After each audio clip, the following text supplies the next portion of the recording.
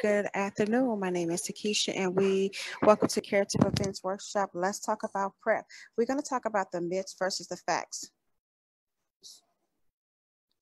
Outline today: what is PrEP? Why should you take PrEP? Who can take PrEP? PrEP myths, PrEP facts, types of PrEP, PrEP versus PrEP, PrEP and STIs. And if you can't afford PrEP, we have resources for you. Okay, sorry, you hear the kid in the background. Introduction: what is PrEP? What do you know about PrEP? Do you know all the facts that will keep you to decide if PrEP is the right choice for you? PrEP is short for pre-exposure prophylaxis.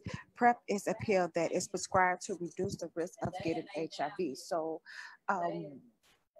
study shows that taking PrEP as prescribed reduce the risk of acquiring HIV by 99%.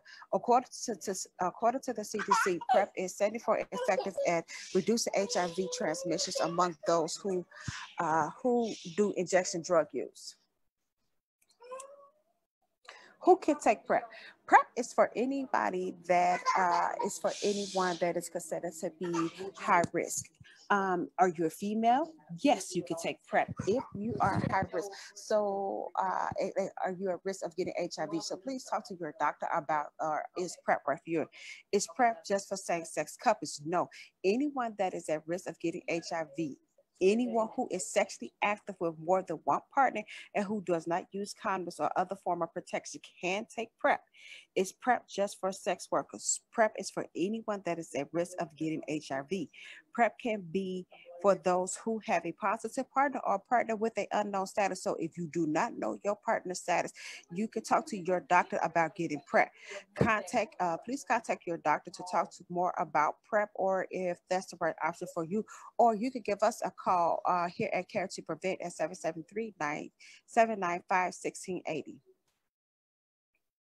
Why should you take a PrEP? Here's a list of reasons. PrEP reduces the risk of getting HIV when taken and monitored properly. Understand, taking PrEP and take and monitor properly can reduce the risk of getting HIV. So if it's if it's taken properly and done properly, yes, you can reduce your chances of getting HIV. PrEP is highly effective at preventing HIV transmission from sex and injection drug use when taken daily. So when you ask about why should I take PrEP if I'm doing injection drug use also you can transmit HIV when you're doing injection drug use. So that's why you want to take PrEP if you're doing injection drug use. So if you did not know that you could transmit HIV through injection drug use, yes, you can. You can also have a peace of mind that you won't contact HIV if you don't know your partner's status or if you just happen to share needs with somebody you don't know their status. So those are some good reasons to why you should take PrEP. Myths. Taking PrEP as needed. PrEP is not one of those pills, I need it today because I'm going to have sex today. No, that's not the ideal message for PrEP. You should take PrEP as it's prescribed. So PrEP is prescribed that you take it once a day. Once a day. So that's when you should take it. You do not take PrEP, if I'm going to have sex today. No, it would not be effective if you only taking it the days that you're having intercourse. Take PrEP the day of sexual intercourse, it would be effective. No, you have to take PrEP consistently. PrEP is taken every day. So if you just take it the day that you have intercourse, it will not be as effective. Okay. Not having to use protection. No, you still need to use protection. Why do you need to use protection? Because you do not want to risk of having unplanned pregnancies, or you do not want to get things such as STI infections. PrEP do not protect you against pregnancies and STI infections. PrEP is only for those with multiple partners. No. If you are a person that's having unprotected sex, you can consider PrEP.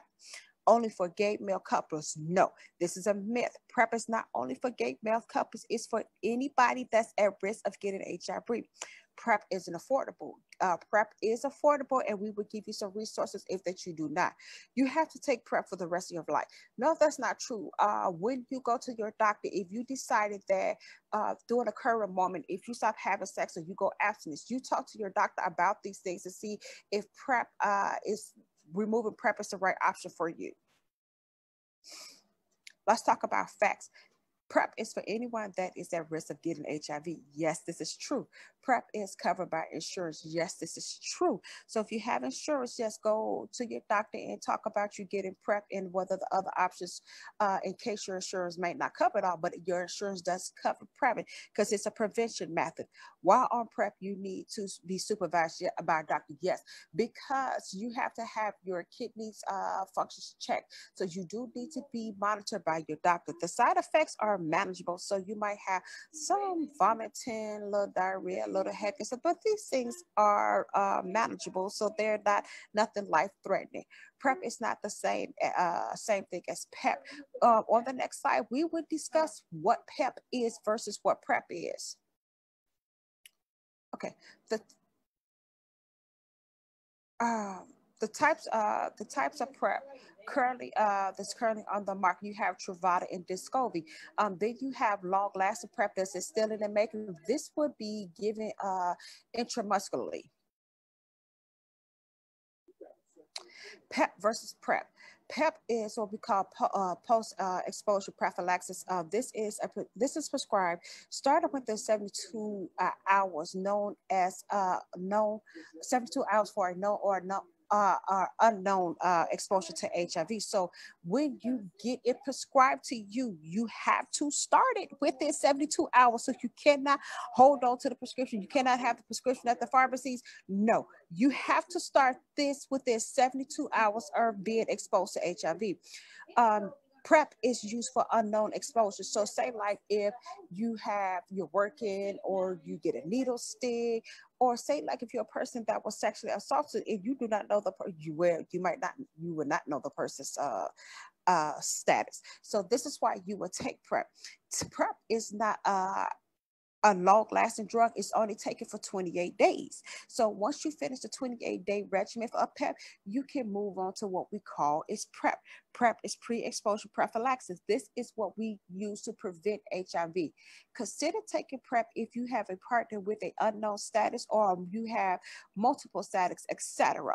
That would consider you to be high risk. So if you're female, if you're same-sex couple, if these things that fall in a category, talk to your doctor about this.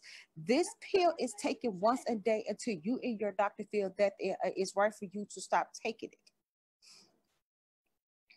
PrEP. PrEP does not protect you from everything. Note that PrEP, you still need to use other form of protection like condoms, external and internal. Internal is the ones, that's the female condoms that you insert on the side of you. You can use those vaginally and anally. You can use those type of protection. PrEP does not protect you from getting sexually transmitted infections like gonorrhea, chlamydia, syphilis, trichomonas, herpes, HPV, or genital warts. So no, PrEP does not protect you from these things. PrEP does not protect you against unplanned pregnancies. Can't afford PrEP. PrEP is afforded in many ways. Here's a list. We have the Illinois pre-exposure prophylaxis of what we call www.prepforlove.com, Ready Set PrEP, Patients Advocacy Foundation co-paper release. This program says it pays up to $7,500 for PrEP. Assistance is based on your income. The Gilead program, where PrEP comes from, is also a co-payment assistance program. So if you have problems paying for PrEP, take a look at these resources that I gave you, and then go on their website. Like I said, if you have problems, if you don't understand this stuff, get in contact with Care to Prevent, where we can navigate these things for you. So here go the resources that we did from CDC, PrEP Illinois. So thank you for tuning in to our workshop today, and where I will see you next week. Bye.